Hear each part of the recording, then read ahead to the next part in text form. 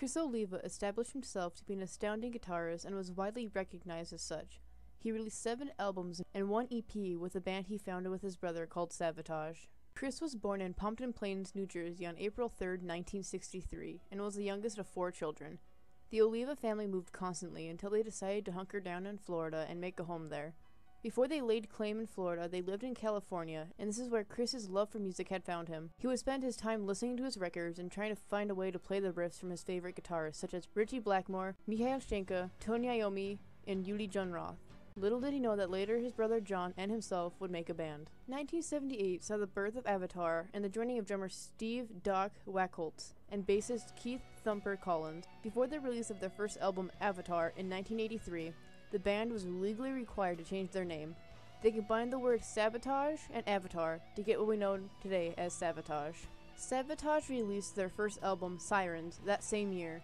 In 1984, Criss married his lifelong girlfriend, who he had been dating since middle school, Dawn Marie Hopert. 1985 saw the release of their second album, Power of the Night. The rest of the discography includes Fight for the Rock in 1986, 1987's Hall of the Mountain King, 1989's Gutter Ballet, Streets of Rock Opera in 1991, and his last album with the band, Edge of Thorns, in 1993. Hall of the Mountain King saw the appearance of Paul O'Neill. Due to this tour and how great of a guitarist Criss was, he was offered a spot in Megadeth in 1989, but declined in order to further Savatage with his brother and bandmates, which would return as irony later. John, Criss's brother, left the band in 1992. Steve followed his steps and quit the band in 1993. A new lineup would be needed for the new album, and that album was Edge of Thorns.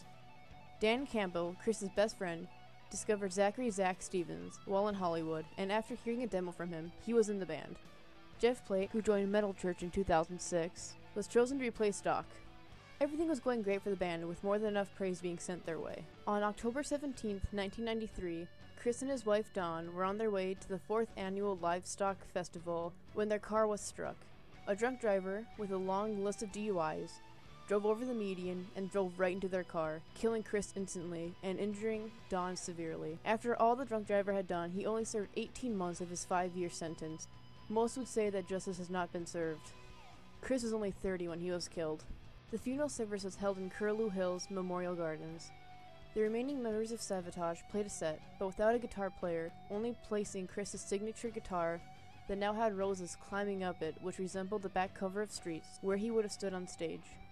Some artists paid tribute to Criss, such as Rip Undone on WFO by Overkill, Thunder and Rain Part 2 on Word of Mouth by Vicious Rumors, and the album Low by Testament. Criss was a young artist who showed his potential and loved what he did.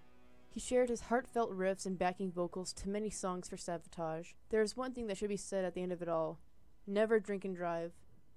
Thank you guys for watching, and I hope you enjoyed.